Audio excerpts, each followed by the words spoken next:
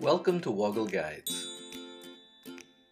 In this guide, I'll explain how you can quickly remove your profile picture from your Gmail account.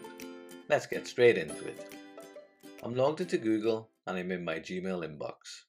The profile picture that is displayed when you send any emails in Gmail is shown in the top right of your Gmail inbox. Moving to that area, you'll see there are a number of icons shown, but the one we're interested in is a large circle on the far right. Moving my mouse over it, you'll see that allows us to access the Google account, of which Gmail is a part. Let's now click on it once to open it.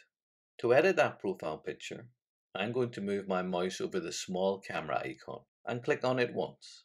A new page now opens with an option to change or remove the current profile picture. I'll move my mouse to the Remove button at the bottom of this page and click on it once.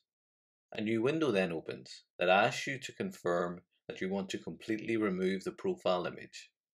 A preview of how your profile image will look once you remove the current profile picture is also shown. If you're happy to proceed, click on the large blue Remove button. Gmail confirms that your profile picture has been removed and may take a couple of days to update on all of your Google products.